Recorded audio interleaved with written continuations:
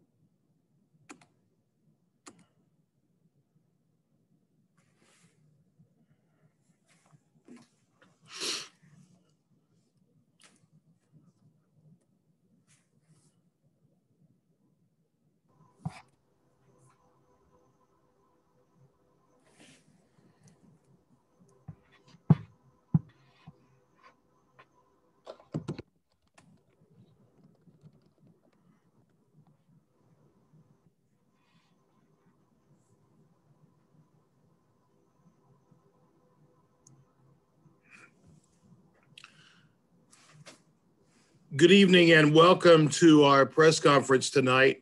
As we said in our invitation to this event, we recognize that holding a press conference in the evening can be challenging. However, we also understand the tremendous needs that have been placed upon media throughout the state. So we were hopeful that this would give you a little opportunity to breathe between your snow duties today. But we're happy that you are joining us, whether it's live now or in the recording that you'll be watching later on. With that being said, I'm Scott Hamilton, the Executive Director of the Oklahoma Democratic Party, and it's my privilege to welcome now the first African-American chair of the Oklahoma Democratic Party, Alicia Andrews, who will serve as your host for this event. Alicia? Thank you, Scott. Thank you for joining us at this unusual hour. Today, I will be joined by Twan Jones, who is the chair of Congressional District 1 of the Oklahoma Democratic Party, and by Mr. Ali Canada, who is a member of the State Affirmative Action Committee for the Oklahoma Democratic Party. We just want to say a couple of words about the 1921 Race Massacre Commission and Senator Lankford's continued participation on said commission. The Oklahoma Democratic Party has largely stayed out of this conversation publicly, hoping that it would resolve itself. But sadly, it hasn't. Though Senator Lankford issued a non-apology apology wherein he acknowledged a blind spot, he has done little else. He voted against impeachment and then voted not to impeach. His supposed blind spot revolved around the fact that the votes that he was intent on negating were those mainly of African Americans. He was intent on erasing the votes of Black voters from other states. His explanation was that he needed to speak for the 74 million Americans that voted for former President Trump. He needed to speak up for those voters that still had questions. Do you know how you get those voters the questions that they have? You answer them. You tell the truth. Was his blind spot math? Because by my math, 81 million is greater than 74 million.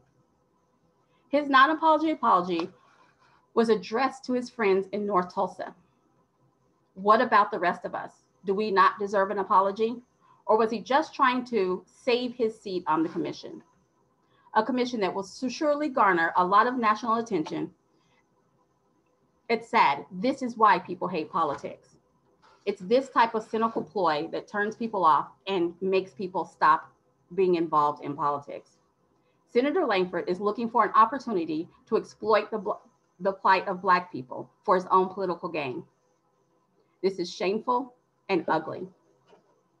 The Oklahoma Democratic Party is formally asking Senator Lankford to step down from the commission so the focus of the commemoration stays where it belongs.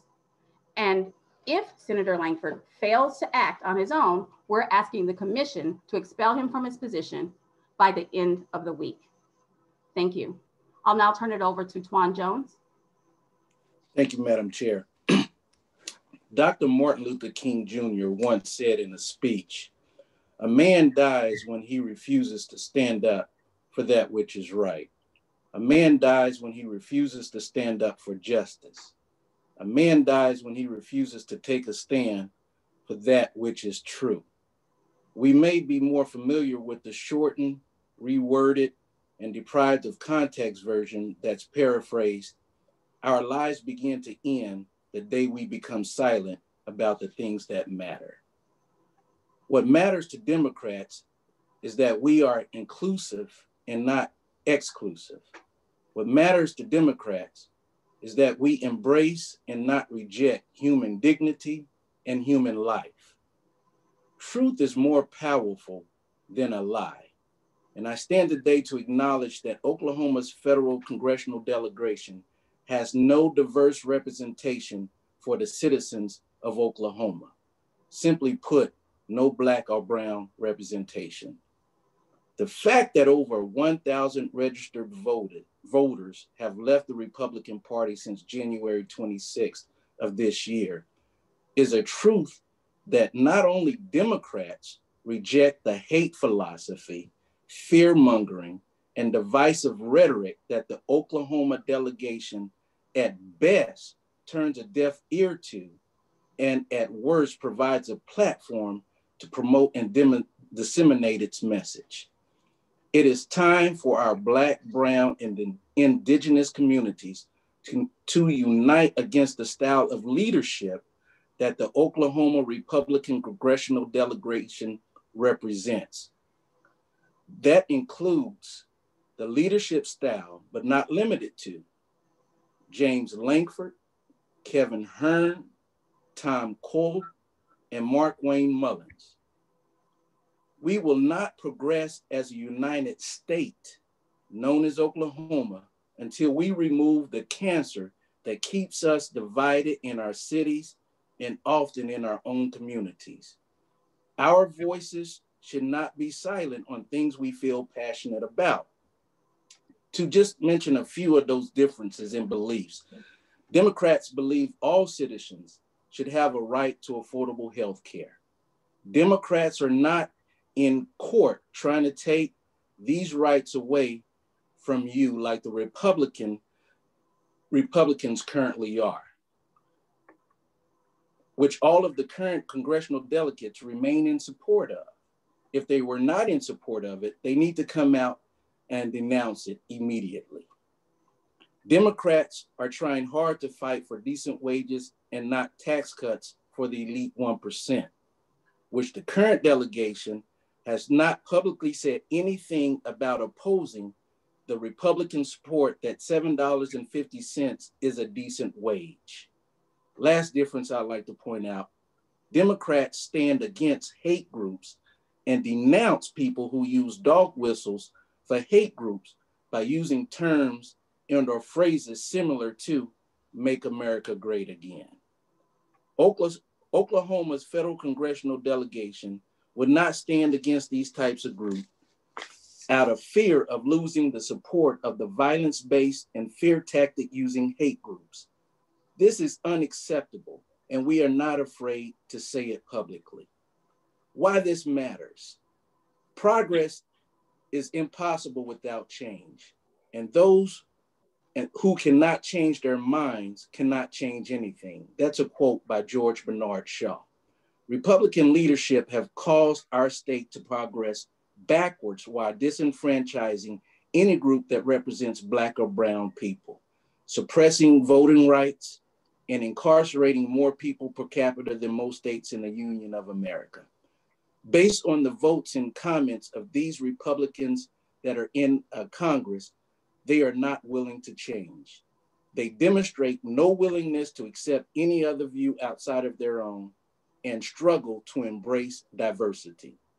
We are standing up and fighting for progress in the state of Oklahoma today. And in closing, I just would like to remember Frederick Douglass' quote when he once said, "If there is no struggle, there is no progress." Thank you, Madam Chair. Thank you, Twan Jones. I would be remiss if I didn't thank the folks who have joined us in solidarity. So I want to recognize Mr. Cortez Johnson, who is the Affirmative Action member for Congressional District 1, Amanda Swope, who is the chair for Tulsa County, and Naomi Andrews, who is the vice chair of Congressional District 1. Mr. Canada? Yeah, thank you, Leisha. On January the 6th, 2021, we watched white supremacy coming into our living rooms in living color on the attack of the United States Capitol building in Washington, D.C. Senator Lankford actually went out and tried to disenfranchise Black voters in this process. And he also come back to Oklahoma and tell us that he does not know, that he did not connect the dots. Now, mind you, this is a United States senator. You do not know the geographical locations of the heavily populated in America with Black people. So I believe that was a lie. I don't think Senator Lankford or Congressman Hearn or any of the Republican delegation have any interest in Oklahoma representing people of color, brown and Black. And we asking Senator Lankford to step down off the commission, because this is for us, Black people, because it sounds like you're kind of hypocritical coming back here, being on the commission, but you're trying to disenfranchise other Black voters in other states. That's hypocritical. Living in Oklahoma, these people don't really care nothing about the people's health care. Democrats do. Okay, systemic racism. We dealing with all that. And Senator Lankford is not a good representative of Oklahoma if I think, and other people think, that you're trying to disenfranchise people that look like me. So thank you, Leisha and Twan, for having this, and Senator Lankford, and anybody Democrats on that commission, y'all should be pushing to push him off. Thank you very much. If I may alter, I want to say to you, Ali, and to the press who may have joined us, I do not believe that it's incumbent for the Democrats to encourage him to leave the commission. I encourage everyone of good conscience, regardless of party affiliation, to encourage him to leave the commission, one, because he doesn't believe in the mission, and two, he is a distraction. Yeah, I can agree with that. Thank you. Any questions?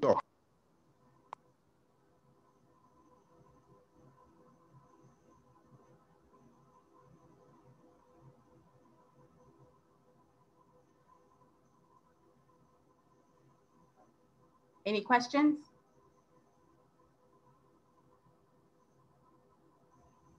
Well, as we said at the beginning, we do appreciate the press who have joined us at this unusual hour.